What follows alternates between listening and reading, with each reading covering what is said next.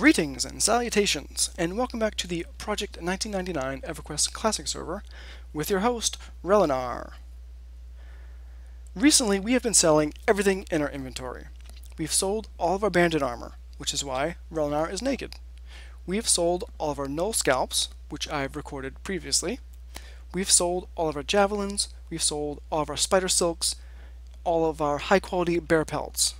In fact, the only remaining piece of inventory that we have for sale is 5 stacks of leather padding. We have sold everything else.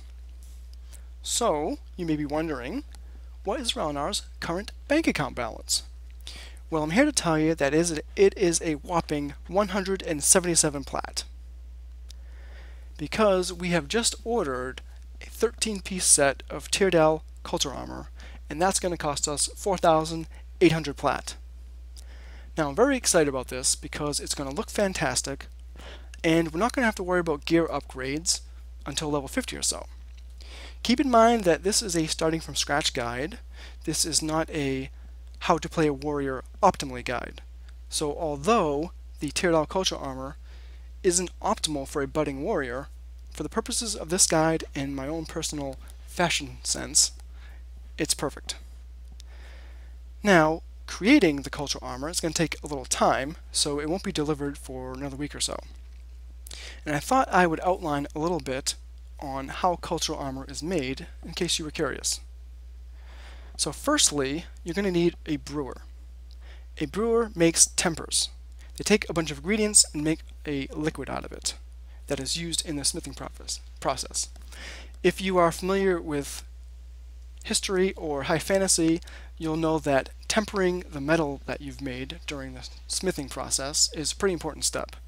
So brewers make tempers. Now specifically, you're going to have to go out and farm or buy some pretty rare ingredients.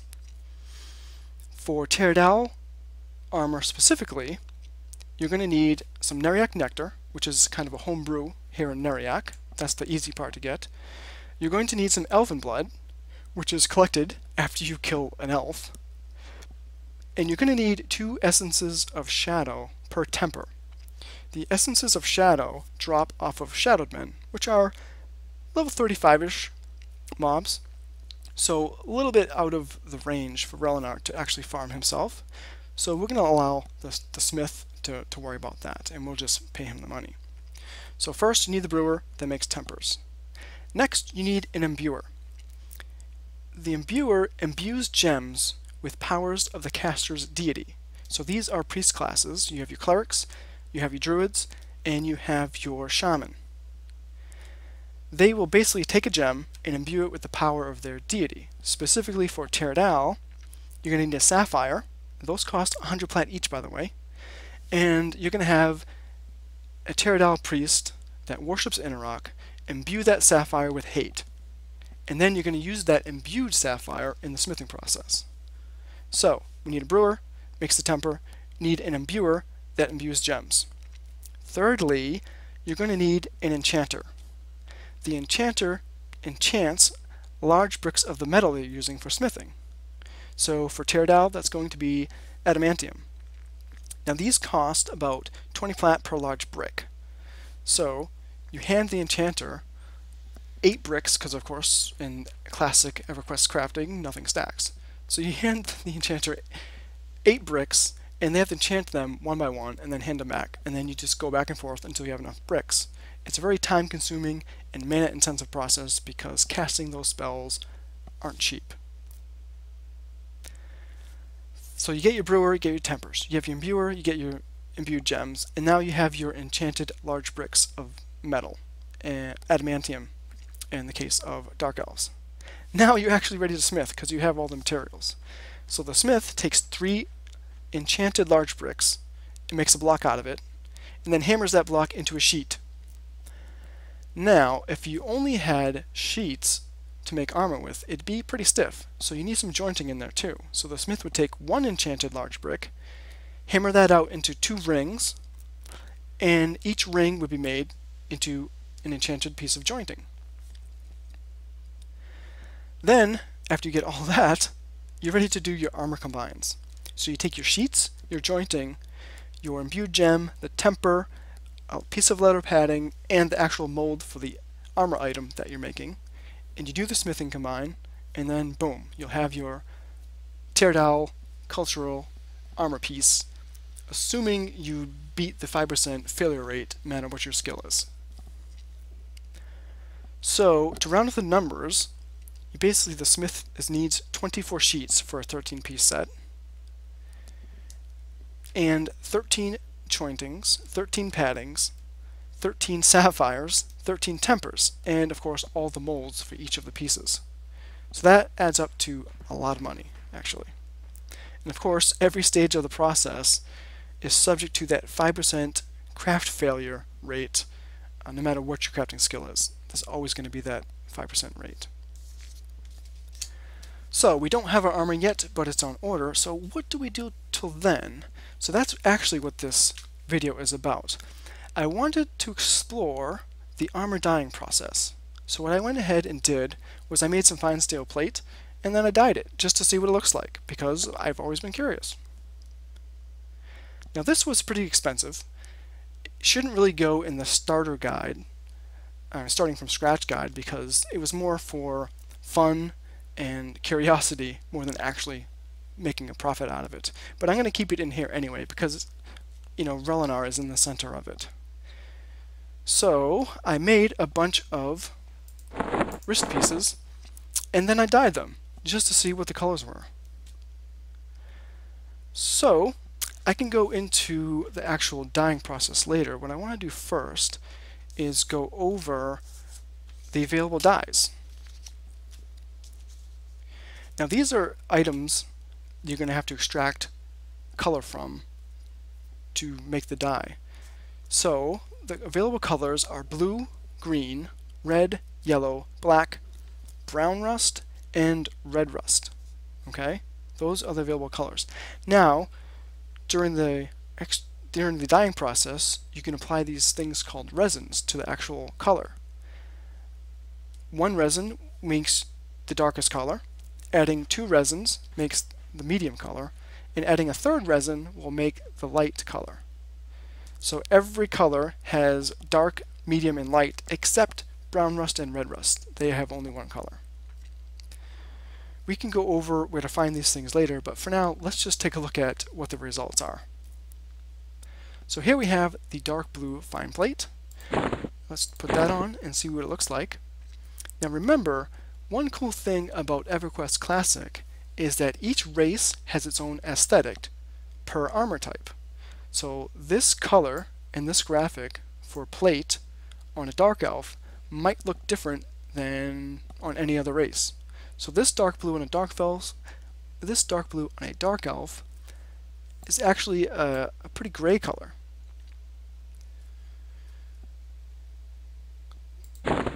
So let's see what the plain blue looks like. And now we actually get a blue, and it's a very close match to the inky skin of the dark elf, which could be interesting. And then we also have the pale blue. Now this is much lighter, and actually this is the color of high elf culture armor, if you've ever seen that. So that's pretty interesting. And let's see, let's look at some reds. Here is the dark red. This is called crimson, and you can see it's not actually very dark on the dark elf. Here we have the plain red, which is actually pretty dark, and this color is very close to the color of rubicite, which is a very popular Fashion Quest armor set that no longer drops, so it's very expensive, and I believe the breastplate has some regen on it. Another reason why it ends up being expensive. So if you wanted to look like you have rubicite, you could just dye your armor red. And here's the rose, which looks like a little brighter color than the crimson. Is that correct? Yeah. The crimson is a little muted, and the rose is a little brighter than that. Interesting. Here we have some blacks. So here is the default black, which is a little darker than that blue, the dark blue. Yeah, this kind of is like a steel blue almost, now that we have actually seen the dark black on it. So that's the normal black. here's the gray. This is the middle one. And here is the slate, which is going to be the quote-unquote light gray, which is pretty bright. That definitely looks more like a paladin color for our dark elf tastes. And here we have the red rust, which again looks like the rose. The rose is a little darker and a little brighter, but the red rust is pretty close. And finally we have the brown rust. Now this is interesting. It's more like a muted gold than a brown. Now unfortunately I did not have time to gather or buy greens and yellow dyes, so I don't have those to show for you. However, I thought it would be interesting to see the full effect of the dyed armor, so I made a couple of 7-piece sets. So here we have the brown rust, which because I just thought that was very interesting. So let's put this on and just check out what it looks like. I kind of like this muted gold color. Very interesting. Very interesting indeed. And the other one I really liked was just the plain black. So I want to put that on and see what it looks like.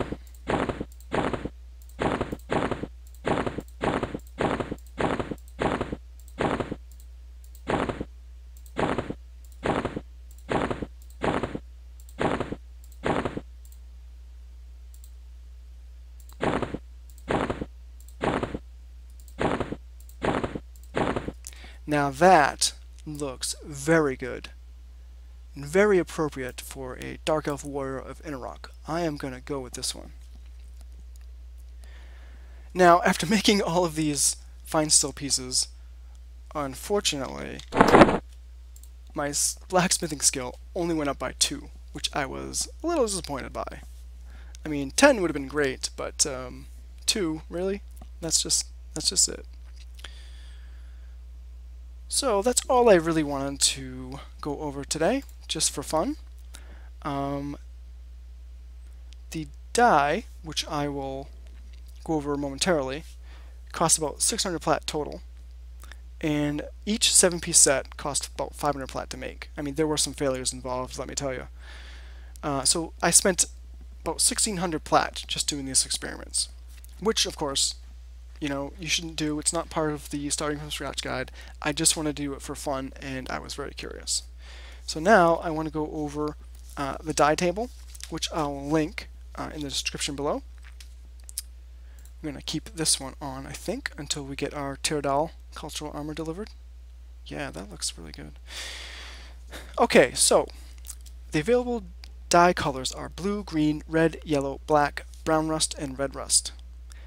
Blue comes from permafrost crystals over in permafrost that drop off the goblins there. Green comes from evergreen leaves, which are ground spawns in Greater Fadark, which sounds to me like very hard to gather. So that's why we don't have them. Red comes from fungus that drops off of mushroom people in Upper Guck, Lower Guck, and I believe Sibyllus. That is called Sarcoscypha fungus. Yellow comes from jack-o'-lantern fungus, which I think the jack-o'-lanterns are in Qeynos Hills or maybe West Karana, something like that. Very far away from here, and I just didn't make the time to go farm some. Black comes from charcoal, which drops off of earth elementals. Brown rust drops off of fire elementals. Brown rust comes from rusted oxide, which drops from fire elementals. Red rust comes from iron oxide, which drops again from earth elementals. And again, you apply the resin, the number of resins for how light of color you want. You apply 1 resin to get the dark color, 2 resins to get the medium color, and then 3 resins to get the lightest color. And just repeating, brown rust and red rust have only 1 color, so there's no variation there. You can see, hey, we got our very first inspect here. And Shadow is looking at our equipment because he's wondering, what am I wearing? another fun thing about fashion questing. So I wanted to quickly outline what is the actual process to do all this dyeing. Let me tell you, it's Everquest Classic. It has to do with crafting, so again, it's going to be convoluted. Firstly, you have to travel all the way to the Rathe Mountains to buy stacks of resin, empty vials, jars of acid, and jars of lacquer. Now the resin was surprisingly expensive at 5 plat each, so to do all this dyeing, like I just mentioned, cost me about 600 plat total. Then you need to create a potter. Yes, a potter that creates pottery. And then travel to Neriac Third Gate to buy stacks of medium jar sketches. Then you need to make your extract.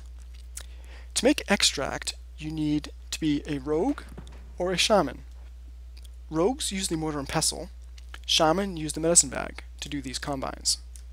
For my case, I used a rogue with a mortar and pestle. What you do is you combine water flask, an empty vial, and the dye material that you've gathered, e.g. your permafrost crystals or your charcoal or whatever dye you're making. So you combine the water flask, the empty vial, and the dye material to get your extract. Then you take your potter over to a kiln and you combine an unfired medium container and a quality firing sheet to get a medium clay jar. Now this is a container, so you're going to need an extra bag slot to do this. Then you open that container and then you put in the extract that you made and the number of resins you want and hit combine, and that turns into a dye. And then you finally get all of that to your smith, who in the forge combines an armor piece, the dye, a jar of acid, and the jar of lacquer. And of course this step is subject to the 5% failure rate, so if you fail, you get the item back, but you lose all of the dye components, including the dye. So that is pretty much the quick outline on how to make dye. It actually took me a really long time to do this. So that was just a bit of fun I thought I would share with you, and the reason why we're in Neriac Third Gate next to this very psychedelic fluorescent graffiti, I'm going to go with, because we needed the adequate lighting actually to see the color of the armor, basically. So this was a pretty fun process, though again I admit freely and openly that it's not the most optimal, but it is fun and it is fashion questing. The Laevus armors make these fine steel plate sets pretty obsolete, because although they do have good AC and weight, for example, a full set of bronze compared to a full set of fine steel plate, the fine steel plate is going to have 25% more armor class and 25% less weight. So that's clearly an upgrade from bronze. But compared to something like Crustacean shell armor, it's not very comparable, because the Crustacean shell, which drops in Laevus, is going to have high AC, and it's also going to have a lot of stats on it too, like stamina. So it's very hard to compete. But if you want a fashion quest, you definitely can. You get your 7 pieces of appearance armor, and you still have all these other slots to fill up for stats. So it's possible, although not optimal. The other thing about Laevus armor is it's getting pretty cheap. You can buy a 7 or 8 piece set of Crustacean shell armor for about 1,000 plat, and that includes a shield. So like I said previously, this 7 piece set costs 500 plat to make, so not really comparable. It's going to be more optimal to spend that extra 500 plat. But this is just something I wanted to do for fun. So, what comes next? Well, I am going to go hunt some more gnolls to replenish my bank account because I basically broke again. Of course, I mean that's pretty much life of Relinar. Farm stuff, go broke, buying stuff. So that's all good. And then after my armor is completed and delivered, I'm going to head over to Highhold Keep, and the next thing we're going to do is we're going to collect we're going to collect goblin ears to sell. That'll be the next stage of our little adventure here.